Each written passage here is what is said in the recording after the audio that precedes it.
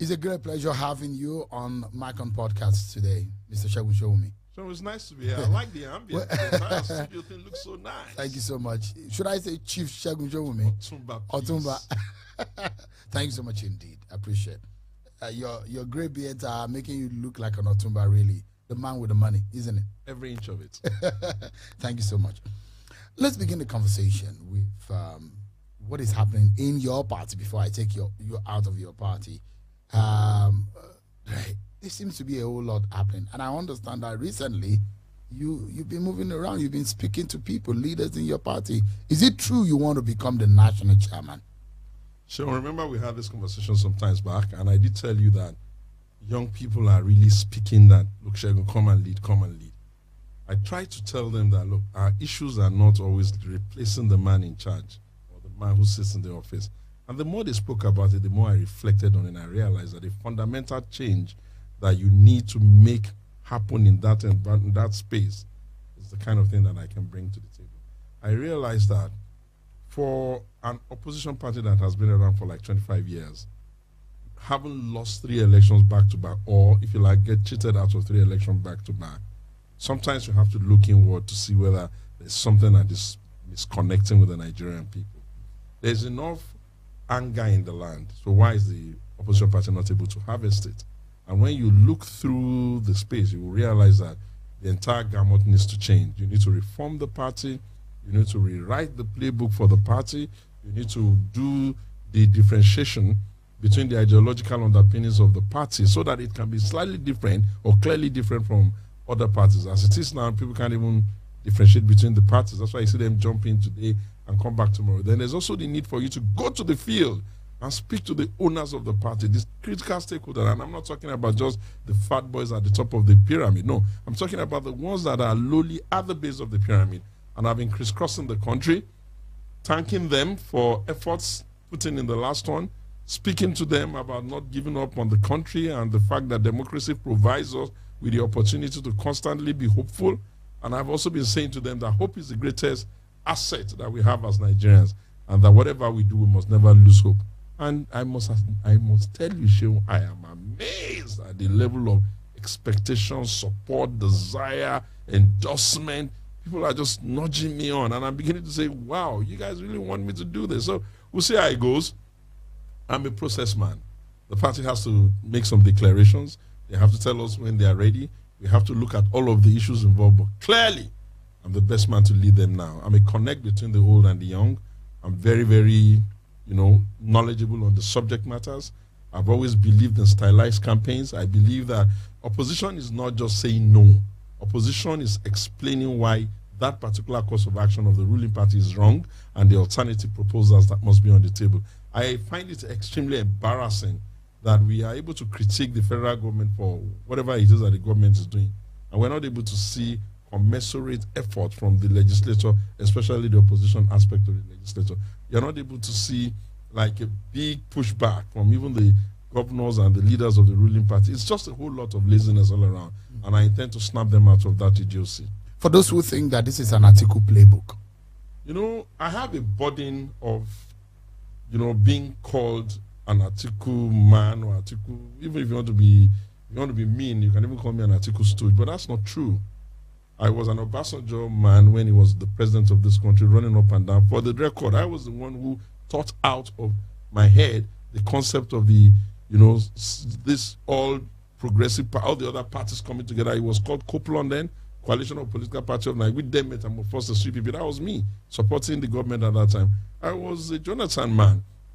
You will recall after the Jonathan election had been lost in 2015, it was so hard getting anybody to even desire to even speak on behalf of PDP. And I was speaking and speaking and speaking and pushing and pushing. Before Atiku returned back to the party, I've always been a PDP man. I've been a Wike man. I've said to people that I'll ransom 13 others for just one Wike. That does not mean that I'm a Wike man beyond that. But because Atiku has been presidential candidate back to back, and he has also been someone that I work very closely with, and obviously, you can't speak about opposition responsibility without speaking about the. So you can be anybody's man. I am. So far, he pays your bill, because that's what the opposition in your party are saying. No, listen, that's not true. I don't remember Obasanjo ever being someone that likes to pay anybody's bills. To be a person that stands with a political party is almost like you are standing with your tribe. Nobody pays you to stand for your tribe. Nobody pays you to defend your tribe. Nobody pays you to wear the jersey of your football club. Nobody pays you to be enthusiastic about even the foreign clubs you support. But if you do support a political party, I believe, ab initio, that democracy is a long journey. It's a journey that requires a lot of painstaking effort to deepen it. And I believe in the consistency of staying in one place. There have been times that my confidence has been shaken when I can do the maths and I can do the statistical plotting and see that, oh, Segun, you're going to play against the run of play. And my friends who have been jumping up and down to other parties, who's paying them? People go after what they are interested in. For me, I like to build to last. So if tomorrow morning somebody else is the presidential candidate of the party, if that is the will of the people, if I evaluate it and it doesn't come to unnecessary idiocy, I will support him. But one thing I always say to people, I can never speak for a man I have not engaged. The level of engagement I have with leaders, even before I start supporting them, journalists don't even ask them those kind of questions. I tear them apart and then couple them and pull them up and drag them down and all that. And the beauty about Atiku, more than most people, is that he has developed the democratic ability to just listen, to answer the questions if you ask it, not in a way as if like you're trying to be rude to him, to provide explanations on the issues that you're having. I'm not so sure, this is a bit of shade of gray. And you can look at his life beyond the version that comes with being in politics and the criticism of politics. You can look at his life and the signpost of what he's done. You can look at what he's done in education, in some other sector. You can look at what he's done even in rural area. And you can, I tell people, men like Atiku Abubakar and a few of them that I'm now beginning to discover within that 8th grade, they represent the institutional memory of where this country was dreaming to go. They know when this country started out educating even they themselves by a public school, funded by government. They know when this country peaked at the point when it had a lot of money during the oil boom. They know when this country was fighting tooth and nail to get democracy. They have seen some of the democratic effort at play. And obviously, luckily, some of them are still available that they can see the mess that they have collectively created. Do you know what I always say like every time we say it? I always tell him, that's what your generation created. He will smile as okay, I agree, but I don't spare them. So I am not just an Atiku man. I am a PDP man, first and foremost. I've had leaders who have left the party. Chief left the party, I didn't leave. Daniel was the first person to give me an appointment that could maybe give me some exposure. I was the deputy chief press secretary, senior special advisor, special assistant to him. He left the party, I'm here. I try to be fair. I try to be, if I were wearing the jersey of APC, you'd be amazed at the kind of defense I put up. Not just talking for the sake of talking. I do a lot of research. I read a lot. I take experiences from other places. I lay out the conversation in such a way that is stylized. Trust me. So the kind of man we have not seen the last from Atiku, for example. I don't know. I've always because there are those who believe that Atiku is coming back in 2027. I'll say it this way. I have said to him privately, you need to take that decision but by yourself. No one should be responsible for pushing you, gouging you, dragging you into it. It's a very difficult and tedious exercise. It costs a lot of money, costs a lot of nerves. Go and reflect on it properly. Determine for yourself if you have the hunger and there's the need for you to do more. Or also determine for yourself whether you've come to the point where you now need to pass the baton to the next generation. But these are decisions you must take. You know why? Because first and foremost, the Constitution of the Federal Republic guarantees every Nigerian the right to contest. And you should not, in a bid to say you are creating something new, begin to bully people out of the rights that has already been freely given to all Nigerians. Segun, why don't you think I should contest president in 2027? Why wouldn't you come and contest governor? Why wouldn't you contest any? There's always enough numbers for everybody. So long as your appetite is there, your reasons are clear, your why is known, and the push and the hunger is there. So why haven't you? What me for Mr. Sowunmi, the question is, Atiku, for example, a lot of people thought that he will leave the scene as soon as the Supreme Court decided his fate in the 2023 election. No, But that the fact that he sat back and he says that he's not going to leave the party, and in fact he's building a process to re-energize the party. These are some of his plans. So there are those who believe that Atiku Abubakar still has a plan for 2027. The body language and the Atiku you know, do you think there's a possibility of Atiku return in 2027? I'll put it for you this way, and I'll be straight up with you, show. Every time you ask a question, I give you the straight answer. 2023 has shown that the Nigerian nation is in a fix. We have found ourselves in a situation where the tribes are so divided. The ones that have been adjudged to be the winners, although we hold very strongly that we were done blue and we were done dirty. I mean the Nigerian citizen altogether. And we have seen that the direction of their government is at best sad. You don't think that the Tinubu government won free and Tinubu won free and square? How could they have? The Supreme Court said so. The appeal court said so. You know the thing about the courts? The thing about the courts is that there are things that you call a perfect crime. Opportune moments where you just can't tie it properly. And if you can't tie it properly, the eyes of the judge can say, I see this, but I don't accept it. And therefore, the judiciary, as they are now, has lost the ability to make everybody in the country believe that when they make pronouncement, they make it in the overall best interest of the country. You cannot explain on the unction of legalese some of the things that you know, even as a child, would have never been tolerated in this country. For instance, you cannot say you went to a primary school and a secondary school that doesn't exist. You cannot say that your idea of sui generis is that you're not going to look for truth. You cannot say that the suffrage, which is the right given to the citizen in a democracy, will be taken away from them under all sorts of technical arrangement. You cannot say that an election body like INEC will be allowed to sidestep a promise he made, which it also wrote down in his guidelines. You cannot say that people who ordinarily did not buy the form to contest for certain offices can pretend to be. You cannot be confused as to what constitutes a pre-election matter and what is a re-election and a post-election matter. You can't be confused with your judgment. You can't write a judgment that people are reading and what you pronounced in court and what people are reading in your certified true copy are so far from themselves. No, you can't be explaining all these things. Once you do that, we can accept the finality of the Supreme Court decision, but we can also say that if the parameters and the issues that requires attention in the country is as they are, it will be grossly irresponsible of Atiku Abubakar to just sail off into the sunset.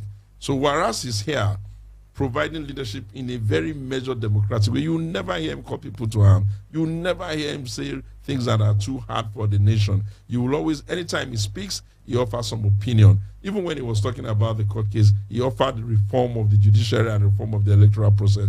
I pray and ask you, should a political party and a candidate that does not win an election, should they automatically, collapse into the ruling party? Or should they at least do the duty of opposition and provide leadership? And if that's what Atiku is doing, that's fine. And I say to everybody, 2027, God sparing alive, is still very far down the road. At least 3 generations of people who are 15, people who are 16, and people who are 17, are going to be migrated into the electoral role. It's too early for anybody to say they're running for anything. But you can't rule Atiku out. Can you rule Bola Tinubu out for a second term? If you cannot rule Bola Tinubu out, then obviously you have to look at it properly and say, Atiku, if you have the energy and you still have the appetite, please, let's go have this conversation again, especially if the people in the country are this desperate. And truly, everybody in Nigeria is desperate. And they need an Atiku. That's what you think. No. They need a reformer. They need someone who has the capability to get the job done. They need somebody who understands the concept of building for all of us. And they need somebody who will make sure that the tribal division in the country comes out. Have you gone through Twitter of late? I look at Twitter and I see how the young people of the tribes at each other's neck. And I'm asking myself, is there anybody in charge of this country? For if there were people in charge of this country, you'd be wondering what the commissioner, what the Minister of Information, what the guy in charge of national orientation, what the National Security Agency, what they're doing. Do you know how long it takes before you start to have xenophobic attacks on people? All that needs to happen is for you to regularize tribes attacking themselves. Oh, Awolowo did this, this one did that. Your parents were naked. Our parents are this. How can leaders of society be laying claims to things that will be offensive in other people's homestead? Tribes are controlling the directive principles of their politics. The Igbos control the directive principle of their Southeast politics. The Hausa Fulani, they control the directive principle of the South of their northern politics. Why would anybody, with all due respect, begin to disrespect the Yorubas and expect that the Yorubas don't have a right to control the directive principles of their own region, of their own space? And when people are operating in that space, whether as indigenous or settlers or owners or even joint owners or even the people who taught it into existence, the reality is that you must be sensitive to the tribal or conclave of people. I won't come into the Southeast and start to speak to them in a manner that, especially when I'm living there, as though, oh, I'm the one. No, that's not it. And it's going at a speed that is getting too dangerous. I'm seeing that more and more people are sitting on it, and we need to tell young people enough. Nigeria is more divided online than it is physically. That's the painful thing. But you know the thing about, and it's a dangerous trend. Very dangerous. Very dangerous. I've asked myself that, who are these people leading this country? Do they even understand what we're likely going to potentially deal with? Imagine if over a period of about 5 years, the narrative of tribal hate continues. Can you just imagine what an army of people that would all be hating themselves, not even loving their country? I get when you want to criticize the government, but you can't reduce it to a tribal issue, especially if you're even talking about President Bola Tinubu. What is in Bola Tinubu's profile, actions, cabinet that tells you that this is what the Yorubas want?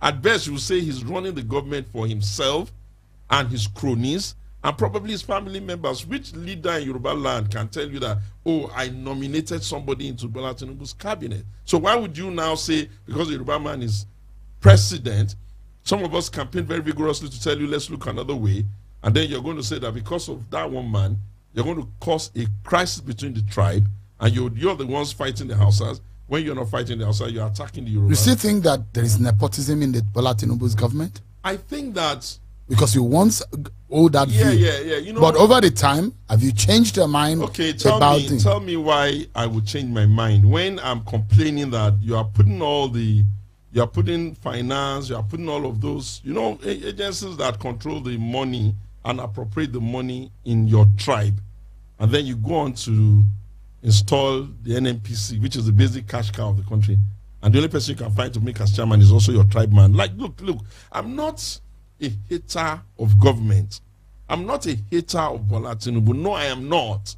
I'm just a lover of a united Nigeria that works for all Nigerians. And I cannot, you remember how many times I came on your interview in your other platform where I would take on the presidency of General Muhammadu Buhari, the president as it was then called. I consider it the height of, being unfair to myself and being unfair to the people that used to listen to me when I was charging the other people to do better for everybody. If I now suddenly become muted because your brother is the one in charge of the country, take a look at what they're doing.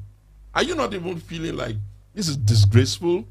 Look, you want to run a government and you're telling the world that we need to shape up in terms of subsidy, we need to shape up in terms of waste, we need to shape up in terms of our fiscal policies and all that. And you don't have the gumption to know, really truly know, that the best way to start getting people to shape up is for you to start to trim the pork from your own diet. You can't be telling me you're putting 15 million for renovation of a house and you like serial billion. You can't be telling me you're buying cars for first lady and all those kinds of things. You can't be telling me the monies you're going to be spending on junketing the whole world looking for what is not lost. You can't be telling me that you're going to Dubai to have a conversation on energy cut down, something that as a Nigerian leader is even directly affecting the things that give you money. If at best they say they want to pay some carbon bills to encourage you, must you go there like frustrated children who have no parents at home? Must you go there with the largest groupings so that when you sit down there, they're looking at you with beggar bowls in your hand, all of you looking like Brazil and UAE has more delegation than Nigeria. With due respect, do you know what Brazil and UAE, do you know the size of the economy? They can afford it. They can damn afford it.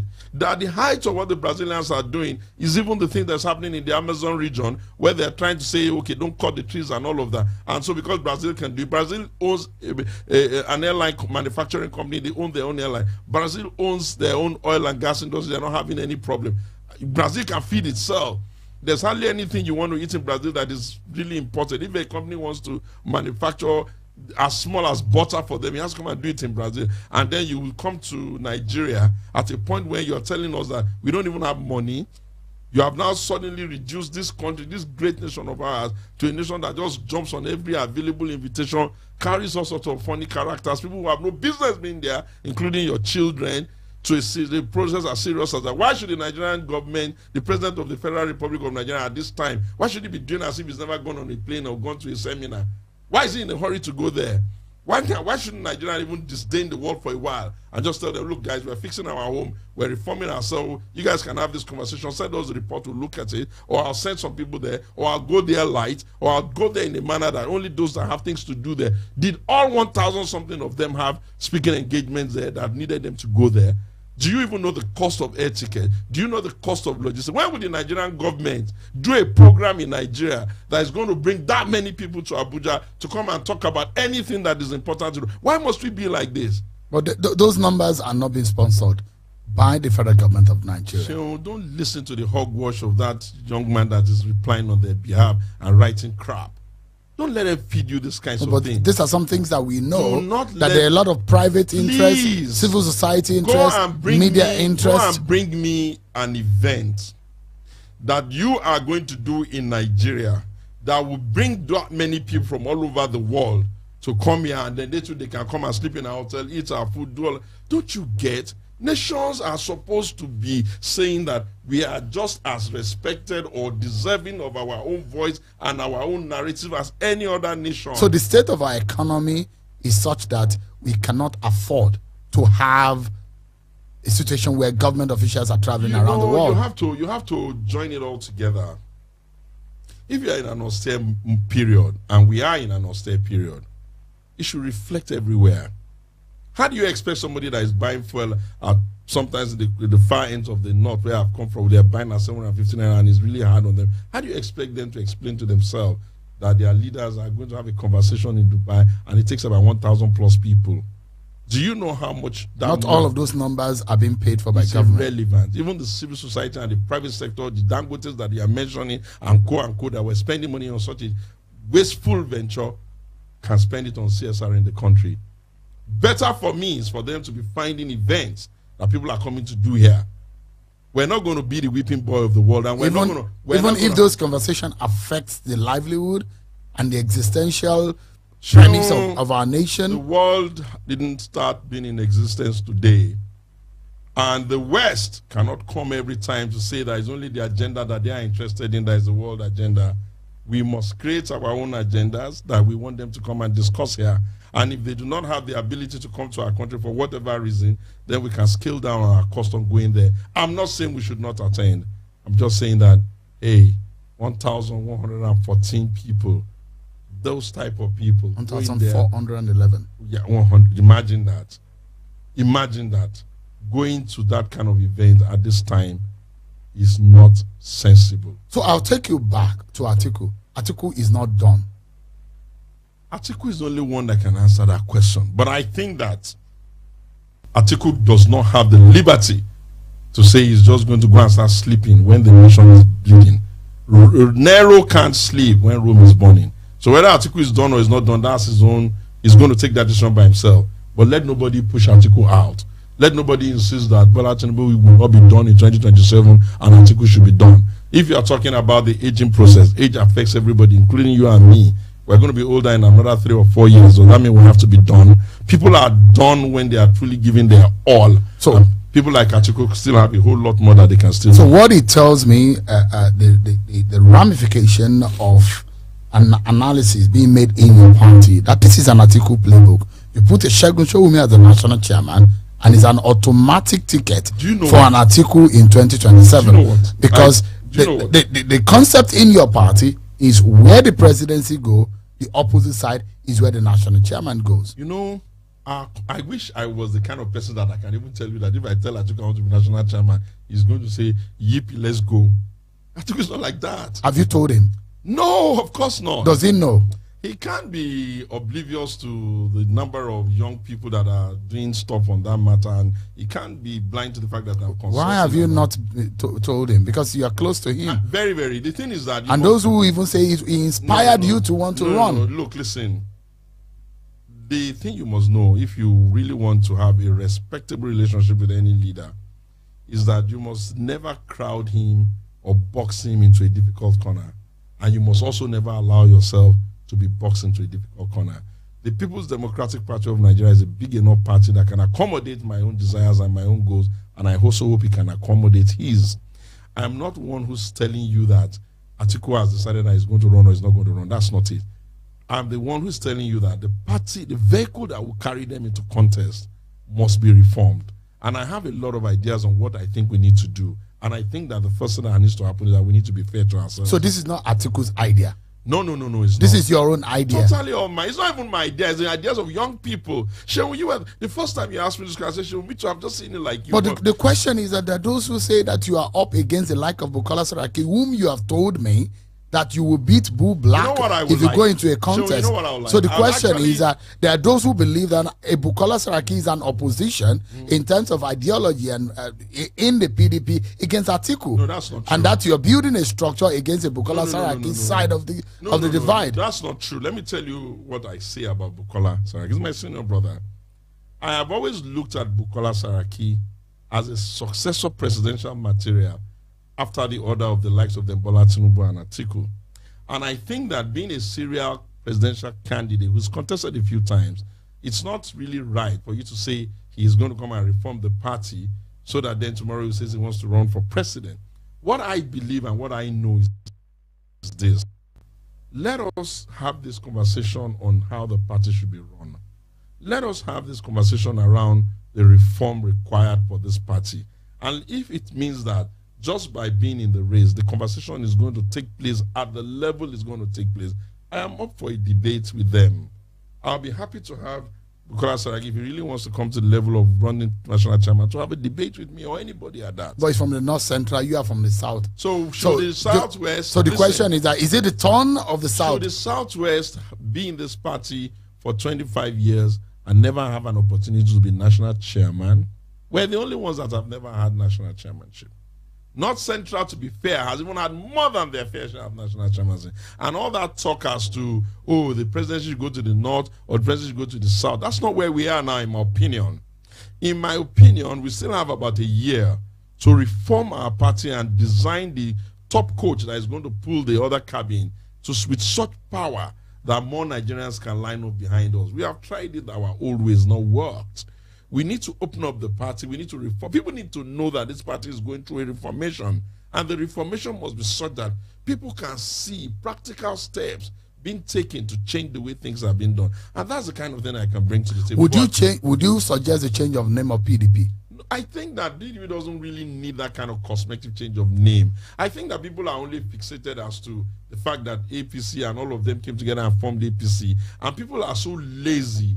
They feel that you can defeat the APC with the same strategy that APC has mastered by running 3 elections. I hold the view that no, you can't. But you need to rebrand. No. You need to reform. The seconders believe that the party He did a rebranding a couple of years ago. How much success did they get? Before the 2019 election, he got one of our brothers, which I told them this thing is not really going to work like that, and it didn't work. That was even before the 2019, our best outing. I spoke them to life then. And in 2023 now, you see, you can't be deceiving humans. The idea of a reform is not for you to keep the bottle on the inside dirty and then paint the outside. No. For you to reform, let me give you some ideas of what we're talking about. First is first, you need to remarket the party to the Nigerian people. But what are you going to market? I insist you need to rewrite your ideological underpinnings that differentiates you from them. That's a lot of research. I'll bring some ideas when we get there. Number 2, you need to do a roadshow around the country to show the people and thank the people and find the cells of PDP that are still alive. Number 3, you need to do a biometrically stable register for your party that allows any member of the party to be absolutely sure that is a credible, authenticated, fee-paying member of this organization. It is idiotic to think that other organizations have membership registers that are stable and they can pay, but the political party is just a jamboree for everybody to do whatever they like. Number 5, you cannot use the election management framework you have used 3 times and you have failed or have been cheated or have been robbed 3 times, whatever is convenient for you to accept. You can't take it into this play. I promise you, Segun, the playbook of our rivals, the APC, is superior to ours. I know this because I'm interested in these kinds of things. I take what they're doing, I look at it, I subject it to research, and I tell myself, no. These people can't continue like this. Let me tell you what they don't see. They have not seen the extent of research that informs the decision of the APC. Question number 1, why do you even think that a southwestern Yoruba man who on paper does not even have as much numbers as a Hausa Fulani man, why will he beat a Hausa Fulani person? Why do you think that it was almost a non-negotiable framework for a Bola Ahmed Tinubu from the southwest to pick somebody from the north who is also a Muslim? Why do you think that they had no alternative but to dare the Muslim ticket, and why did it work? Look, these people may like the title, but they don't know what is required. By the grace of God Almighty, I know what is required. So you are a new order. I am the only other that can help them for now. They can brag all they want. They can pretend if they want. They can deceive themselves if they want. They ain't got anything close to what I'm bringing. You know what Adams Oshiomhole described the PDP? He said, Papa deceived Papa again. No, don't mind Adams. And the question is that there is a reputation that PDP has always had. What's that? And the reputation that the APC has labeled your party as a party that has brought Nigerians to his knees, that why will Nigeria then now want to look at you in the way of your party? You know, the problem with those who manage or mismanage narrative is that they don't have a full idea of the amount of danger they are doing to society. Why have you asked yourself one question? Why is it that after every election the citizens are still angry? I mean, if people are freely giving you their votes, after the election, they should be happy. Have you asked yourself, why should a nation that has such a young population with 93 million available plus or minus, and maybe 87 million plus or minus collected voters, have you ever asked yourself, why would just a miserable 8 million plus be installing a president? Where were the others on the day of the election? So I'm trying to tell you that what is required now is that the alternative party, the alternative now in opposition, cannot insist that the only way it's going to win an election in this country is by thinking that people just get the message that the APC is not doing well. They've not been doing well since Buhari. He spent the better part of his first time in the hospital, and yet they were still able to cheat their way into 2019. They are not doing very well. They left out more than maybe 48 or 49% of the Christian population in the country by not balancing their ticket, taking a Muslim, and yet they won. There is a reason why that is so. And if you tell me you were being rigged, why is it that at the point of your rigging, there was not a single reaction to show resistance? Why is it that there was no reaction to show resistance in some of the areas where you would have expected? You see, you need to get it straight. Politics and election are not as unpredictable as people think.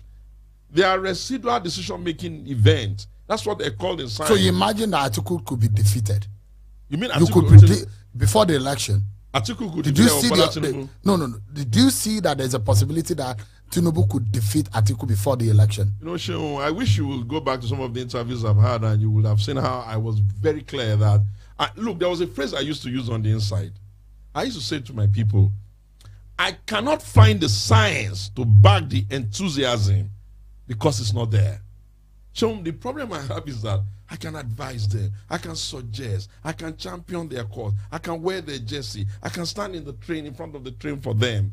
But there are certain reform actions that needs to take place that you cannot force them to do it unless you're sitting on the chair. And let me be clear, I lose nothing if I'm not their chairman. Look, the country has become so tribal.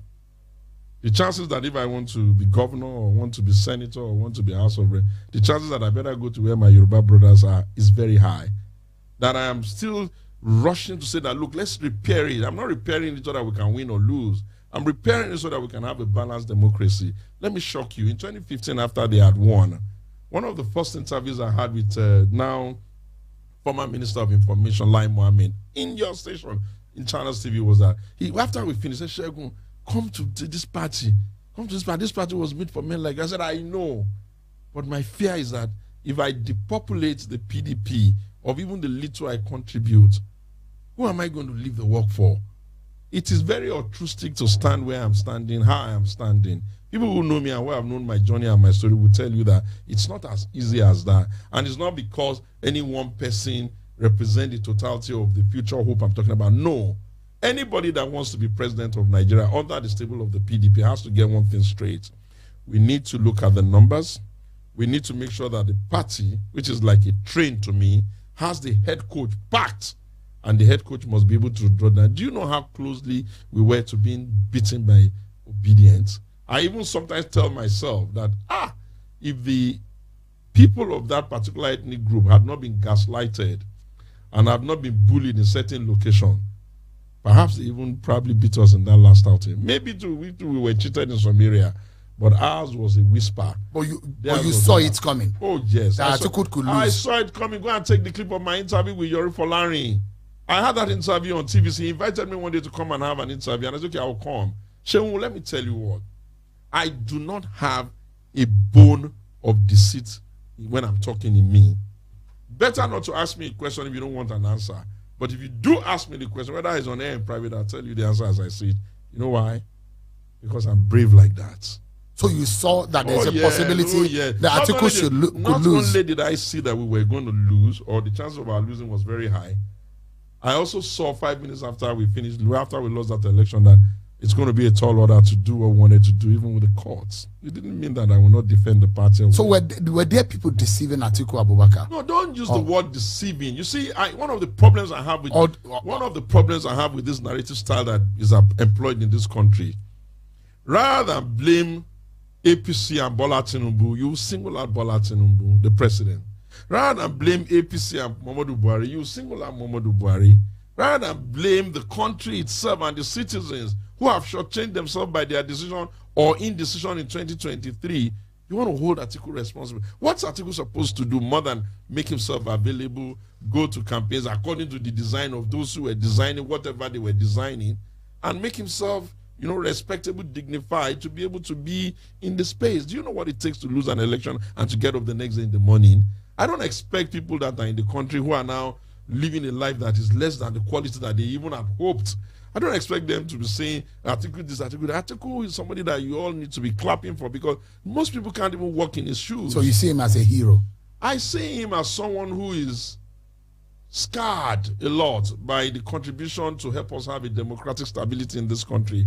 And if that is what you define as a hero, then I think that, like I always say, the praise is not for the man who sits on a chair and is criticizing or doesn't do anything. It's for the man who dirties himself and first off get up again, first down gets up again, first down gets up again. Do you even imagine for a second that if there was no an article, maybe you would not even have a June 12? Have you thought for a second that if there was no article, you wouldn't even have an economic council that says the vice president is the chairman? Have you thought for a second that even if people like Atiku were not there, you may not even have an alternative political party? Can you imagine if rabble rousers were the ones who were in charge, who were prone to violence or putting people on the street to be doing Iskanchi and all of those things that can just make the whole country ugly? Can you imagine for a second if Atiku followers were just a little bit behaving like the Peter Obi people, the obedient, who have there's nobody that is too big for them to insult? Would you see the people of PDP doing that? No king, no leader, everything is just so, dramatically toxic. They're practically fighting every day. I understand the concept of the glass ceiling. Maybe they may want to know. They didn't bring Obi out. People like me did.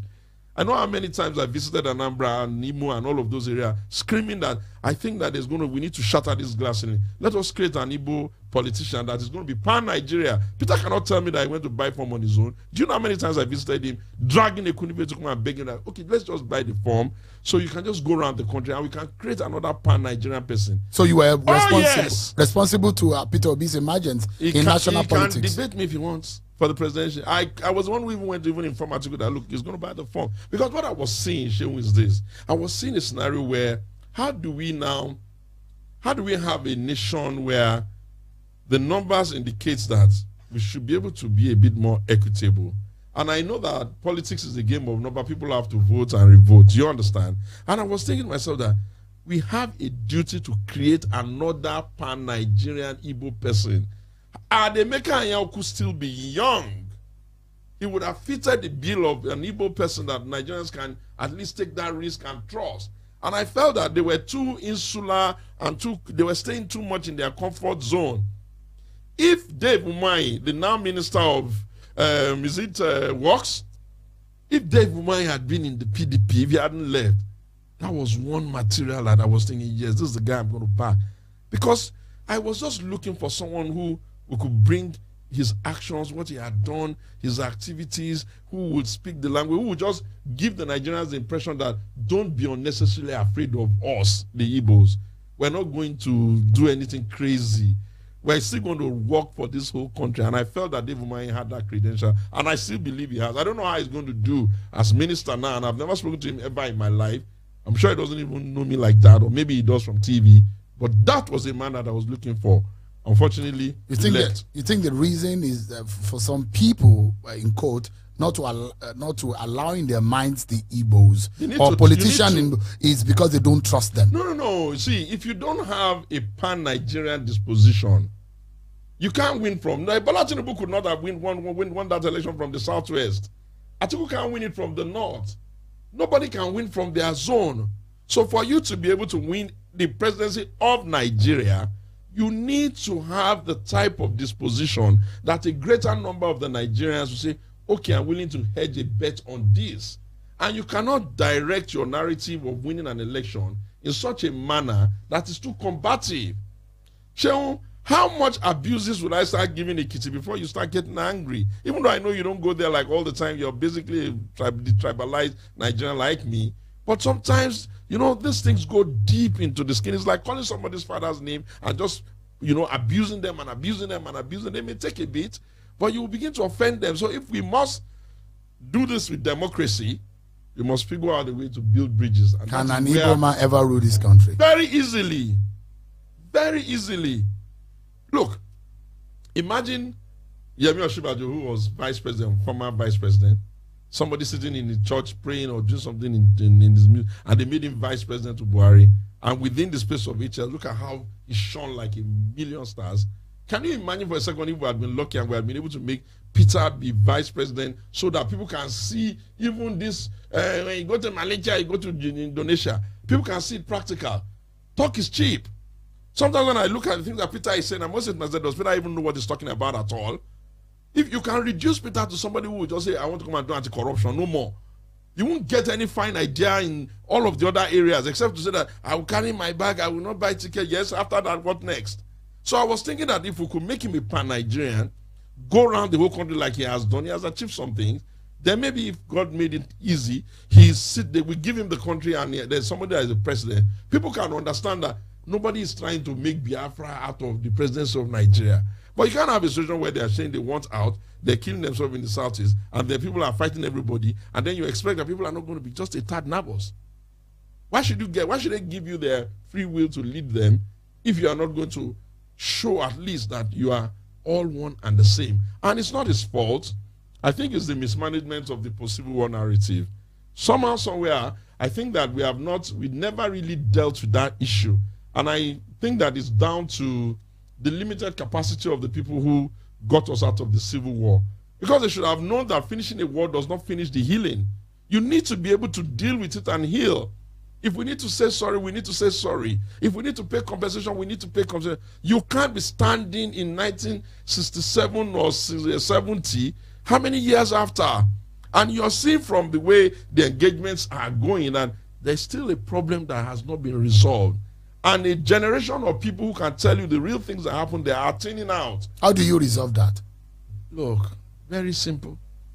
You can do a specialized panel where you tell the people to come and bring their issues. If they feel that they didn't get compensation for the houses they have, you can put a cost to it. There are always ways. You can even admit that you were wrong. You can admit that so many of them died as a result of starvation and that is a bad policy, it's crime against humanity, and say, we're sorry. And you can say, going forward, this is it. And you can put laws in place that says, in this country, either on social media or real media, nobody's going to allow you to start, heating up the polity to the point that you are trying to start xenophobic attacks on yourself. Nations are not left to just every wind to be carried all over the place. People are in charge of this infrastructure of government. People are in charge of the DSS. People are in charge of NIA. People are in charge of national. You think that will fix the secessionist tendencies? Yes, it could. It could. It could. Look, actually, three brothers, Razikwe, Awolowo, and Tafawa Balewa. Why should they collect the article of independence? And so many years down the line, the Igbos are feeling that there's a glass ceiling on their head. Some of the aggressions you even see is as a result of them trying to do a bit of a pushback. Maybe sort of like saying, oh, we won't allow you to step on us. You need to hug your brothers. You need to let them know that I'm not trying to step on you. If you're doing something that I don't like, the fact that I say I don't like it from you does not mean I'm talking to the entire race. And you need to respect my race as well. You people need to stop all these useless languages and names you call yourself that is offensive. Why should it be the greatest black nation in the world? That is the hope of all the black man. Why should they be a dogged truth to themselves? So that's a major blockade for an Igbo presidency. No. I don't know. Things are changing. Don't get me wrong. Things are changing. If they continue to stimulate the conversation and they take on board some of this suggestion and they don't start abusing everybody, even for offering some suggestion, why would you not want it to happen? All right, let me ask you, who is funding me? Your ambition? So the ambition has not even started. The little bit I can do, I can still fund that for myself. So you've known me for years. Have you ever seen me come to your studio where my car is broken and wearing tattered clothes? I'm asking because of those who think that no. this funding and this support is coming from Atiku. Oh God! No. Do you guys listen? Do not. I'm not under obligation. I don't even hate Wike. I don't hate Wike. I've told people over and over again, I've not gotten over from the fact that I can't even find him in the party. Let me tell you one thing that will interest you, Segun. While I was going around the north, when you talk, you will hear. I could not imagine the level of testimonials that people were giving me about this guy called Wilson Wike in PDP. They gave me one testimonial at one location. I was just like, wow, is that true? Let me tell you the testimonial. They said to me that they had a problem. They couldn't pay a certain rent of the party, and the total amount of money was about 250 million, which they were supposed to pay because they paid 5 years. And that the guy that wanted the property wanted his money so bad, and I had gone to pack, these big boulders, this construction stuff that he's going to just dump it in front of the plan. Nobody will go out, nobody will go in. So he spoke to somebody, which I don't want to mention because I didn't take permission to share the story. And he said, the guy now said, okay, if people don't give me 10 million out of my money tomorrow morning, I'm not doing again. So he said, he called people like, let us put the money together. Nobody will answer. He even called governors, nobody will answer. As a last resort, I'm not talking about now, I'm talking about the wicked that was wicked. They called him. After I said, what is going on? And he spoke. He said, okay, will the person take part payment? Said the person will take part payment. They are looking for 10 million. Said the person, they told him total fee. Said the person will take part payment. The man told me the story himself. He said, okay, come in 10 o'clock tomorrow morning. Guess what the guy told me?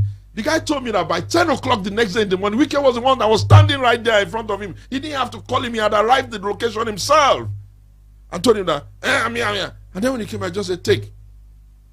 And when they checked what he had done, he had provided the logistics for 150 million to pay part of the debt and put a promise that I'll pay the remaining in 9 days because the end of the month was 9. He said, I'll pay in 9 days. The man told me that, do I know what is so remarkable? That when they gave the person that they were owing the money, that money, the guy was happy. He would have been even happy to go away for the next 2-3 years because it's actually yearly. But they just like to pay 5 years so they can have some breather. The guy told me, the elderly man told me, said, you know what? He said, on the last day of the month, in the morning, he didn't have to call him. That the guy was on that call and said, where are you? Where are you? And then cleared that upset. So I told him that, okay, it's not because he's governor. He said, no. He said, Segun, you are missing the essence of the story. I got the essence. I just wanted to probe what was the essence of the testimonial.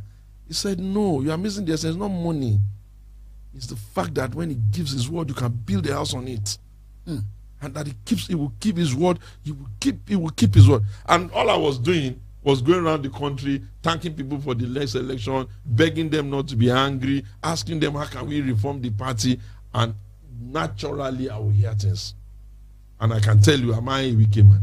Is wicked not even? But will you be willing to work with him to be the chairman? Have I not to work with? You know, the problem with Governor Yuson Wike is that nobody can tell you precisely where he is now. But he said it in the interviews with him. I know that he's a PDP man. It's a little bit complicated. When Wike was a PDP. But can you take away the fact that PDP still hold a very good fraction? Yes, I know. In the structure of the PDP right now. I'm not arguing. I know who he is more than you.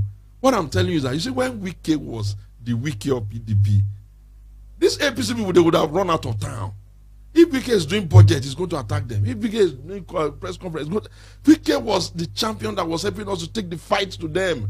Okay, since he has been quiet, show me the replacement. How many governors, serving governors of PDP, have even attempted to even say, I am here, leader of opposition? Nobody gave Wike that title. He just filled the gap. And yes, I don't like a lot of things, but there are arguments on both sides. Should anybody come to a negotiation table and be living with zero? So I'm trying to tell you, Segun, I'm not a sycophantic parochial person. I see the greater objective for the party. And let me tell you, I've told the PDP in some locations that, gentlemen, be careful. Better men have founded parties that have gone into oblivion. Where's the party of Awolowo? Where's the party of Azikwe? Where's the party of PRP of Rimi? Political parties must be nurtured. They must be reinvented. Passion must go into. They must be true to their own ideology. How can a political party willfully disobey its own constitution and then have a plethora of cases all over the place? Look at the mess we are dealing with in Plateau. You can't be in opposition and be doing that. You need to smell the coffee. Between 1999 and 2011, all of us in the country were running the parties and elections on a binary, money chasing numbers. PDP does not know that what significantly changed for APC is that somewhere along the line they came in contact with those who know how to plan and they introduced the science of election to them. So PDP is still running money chasing number, whereas APC is already money science numbers. And I know this playbook. I know the people that when they are talking in terms of election management in the strategy part that I will respect in this country, but they themselves will definitely respect me in terms of my ability and my understanding of the process. I go anywhere and everywhere in the world just to learn. Let's wrap up this way. You have not even asked us about the federal government. You are wrapping up. What are we wrapping up on? That is where I want us to anchor. Sure, we have done it. We've run over an hour here. Okay. And it doesn't look, whenever I'm having conversation with you, it doesn't look like we spent a minute. You are my natural interviewer. You're brilliant. You don't do like you want to throw your guest under the table. You're a quintessential journalist, and I respect what you do. Thank you. That's why we flow. You're very articulate too. And I'd like us to wrap up in this manner. How do you assess this Tinubu government? It spent how many months since May? Do you see a hope? They said they're selling a renewed hope to Nigerians. Do you see a hope? Do you see light at the end of the tunnel? Do you believe in this Tinubu government at all? You know, I've reflected on them well and reflected on them much. And the only thing I can say is that whatever it is that they say they are calling their policy, the only people that policy will work for are probably the Southerners. When you are talking about spending a lot of energy on startup capital, all of these things, you're still speaking to a small fraction of the society. Their attitude around money, the way they're throwing their weight all over the place, the way they're just spending money like drunken sailors, is not a reflection of what I expect for a government that is trying to fix the country and give it a leap. So I think that I have concluded that nothing good will come out of their Nazareth, and that at the end of the day they will spend their 4 years or whatever time God has given them to make themselves richer, to make themselves bigger, and probably leave the country more miserable. For you to be able to solve the problem of Nigeria, the underpinning philosophy of your budgeting must be, we are budgeting for the poor. When you say you are budgeting for the poor, it means you are figuring out how will the poor eat, How will the poor get to the hospital? How will the poor get accommodation? How will the poor get accommodation where they will sleep? How will the poor get education? If you start thinking from that mindset of let us budget for the poor, you know what will happen? You will cover more people in your space. And in any case, the rich can find their own way.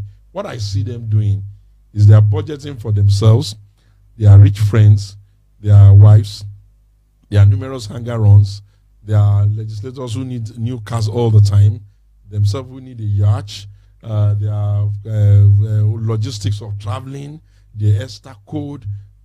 They are not serious. You are a nation that is in debt. Thinks that by not showing even potential, people that can give them more money or even forgive them or invest in their country, that they have the ability to be frugal and spend money better, that people are just going to keep dashing them money. They must think the world for a fool. Even what they are doing in the oil and gas industry is quite unbelievable. What we're hearing there with all our partners is not palatable. No new investment that significantly is coming in, and we are not able to show that even anybody who wants to give us money, we are going to use it well or we are going to use it judiciously. You can't carry a bunch of people to hunger. We have not recovered from that. You've come back home. You are building houses and renovating houses for yourself at such great price. We have not recovered from that. You've gone to Dubai to go and talk about climate change. It's 1,000 plus people. We have not recovered from that. What do we know you are going to do over Christmas? They are spending money as if it's running out of fashion. They forget that for you to be able to stimulate, the energies you need for the country, you need to also show that you are not putting a burden on the people in terms of removing subsidy and all of the comforts that the people can enjoy, whereas you yourself are living life. If you cut down on your expenses, if you made a memo and said no new cars for the next 2 years, we'll use the one in the pool. If you pretended that you didn't want to go everywhere in the world with 1,000 people, we'll just go with the minimum number of people that have a business being there, we'll be fine. If you started to show that even from where you're standing, you're going to sweep the floor, you'll find out that Nigerians are not that hostile. It's just that it's difficult for you to tell the Nigerian people that underneath the circumstances that will come, now they need to go and they need to spend a lot of effort on massive reorientation of this country. We have a reorientation challenge that if they come on the table, we can share some ideas with them. I do not believe that the business of opposition is wishing the ruling party not to succeed. No. I believe that the business of opposition is encouraging them to succeed so that they can do some part of the job, so that by the next opportunity when we come with better ideas, better attitude, and better inclusivity for the people, then we'll meet the glass half full. Do you think they have the capacity? Ordinarily, if they push themselves of their, batch where you're just dancing and doing one all over the place, and they began to be a bit more serious, and they stop taking the Nigerian people for granted, they should be able to have the capacity. Human capital is not our problem in this country. We have the brain power to think ourselves out of any problem. The problem is that do we have the political will, or do we have the government leadership discipline to go that route? But you don't trust them. Nobody should. You shouldn't in your own interest. Why not? Look at them now. They've removed subsidy from the first day. They've not even been able to determine themselves for themselves how much they're going to pay workers for take-home fee. They have reduced everybody in the country into people that need palliatives. And they do not think that, okay, if you put the cart before the horse, 6 months is a long time for you to be putting the horse back in the space. You know what I mean? They are telling you they don't have money. They are buying cars for themselves. They are buying for their wives. They are buying yachts. They are spending more. They are telling, no, Segun. I want a Nigerian president that tells the world that here we are, Nigeria. We run on our own terms. I want a Nigerian president that tells the world that for the next 2 years, our greater problem is working on the inside, sorting out our own agriculture, finishing our dislocations that is causing us to kill ourselves, stabilizing and having a conversation on restructuring if it is a necessary conversation, looking at our own anti-corruption effort and exercise, becoming a nation of consequence, where when people do things, there are consequences, and no matter how highly placed the person, there will be a consequence, and then we can then tell the world, here we are, we're open for business. I've never known any society that didn't close up to emerge as a successful nation. China closed up for a while before it became great. Japan did the same thing. Dubai too busied itself and put its nose to the grindstone until it become a destination where everybody is going to. When would Nigeria look itself in the mirror and tell itself that there are no messiahs outside of Nigeria that will save Nigeria, that the people that will save Nigerians are the Nigerians themselves, and that the responsibility of a leader is to walk the talk and act the script that is telling the people.